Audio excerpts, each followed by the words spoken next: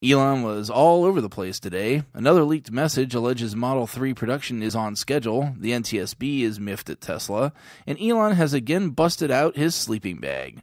This is Tesla Tidbits episode number 386 for April 3rd, 2018. We start on Twitter with Twitter user @Tweetermeyer, where a new leaked email is surfaced, this time from Elon. I brought you the story yesterday of Doug Field, we'll get to him later in the show again, sending out a message urging on the troops to reach the production goal the company was hoping for before the end of Q1.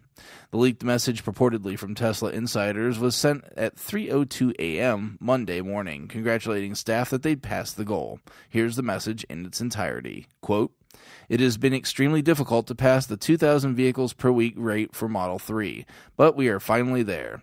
If things go as planned today, we will comfortably exceed that number over a 7-day period. Moreover, the whole Tesla production system is now on firm foundation for that output, which means we should be able to exceed a combined Model S, X, and 3 production rate of 4,000 vehicles per week and climbing rapidly. This is already double the pace of 2017. By the end of this year, I believe we will be producing vehicles at least 4 times faster than last year. It took 5 years to reach the 2,000 per week production rate for S and X combined, but only 9 months to achieve that output with Model 3. Mind-blowing progress. Couldn't be more proud to work with you, Elon." End quote. We switch to Inside EVs and later Elon's Twitter to see that the NTSB isn't exactly pleased with Tesla's blog posting updating the world on the status of its investigation into the fatal Model X crash last month. NTSB spokesman Chris O'Neill released a statement saying, quote, "At this time, the NTSB needs the assistance of Tesla to decode the data the vehicle recorded.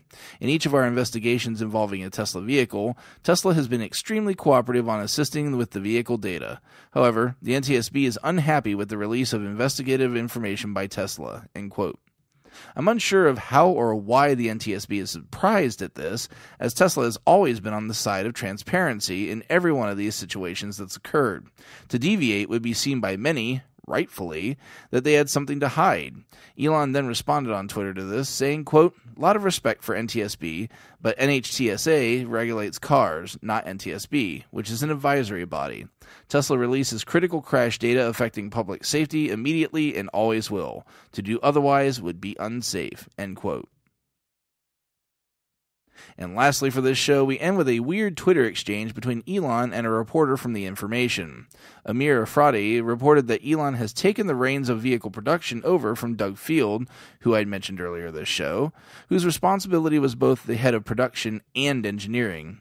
Elon took umbrage with a fairly clickbaity headline and responded saying the following across 2 tweets, quote, "Can't believe you're even writing about this. My job as CEO is to focus on what's most critical, which is currently Model 3 production. Doug, who I regard as one of the world's most talented engineering execs, is focused on vehicle engineering. About a year ago, I asked Doug to manage both engineering and production. He agreed that Tesla needed engineering and production better aligned, so we don't design cars that are crazy hard to build. Right now, though, better to divide and conquer, so I'm back to sleeping at the factory. Car biz is hell." End quote. I'm not looking too hard at this either, as it's not as though Doug was jettisoned from the company. Elon is known to have an extremely hands-on approach when he feels it's necessary, and this is no exception and no surprise either. Make sure you check out the links to the full stories in the show description. While you're at it, please consider supporting the show financially through Patreon at patreon.com/Tesla Tidbits. Thanks very much to our super patrons out there supporting the show at the $10 plus level.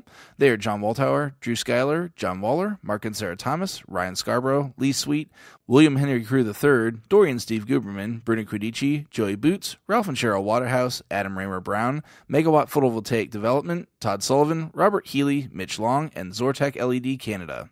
If you can't support with dollars, be sure to share your love with positive reviews and subscriptions on YouTube, iTunes, and other services across the internet.